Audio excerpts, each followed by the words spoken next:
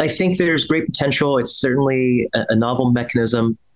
There's, I think, really excellent rationale for trying to provide highly potent therapies directly to the tumor microenvironment, especially for tumors which are primarily refractory to other therapies. If we have the ability to convert these from non-immunologically responsive therapies into responding ones, that's incredibly helpful.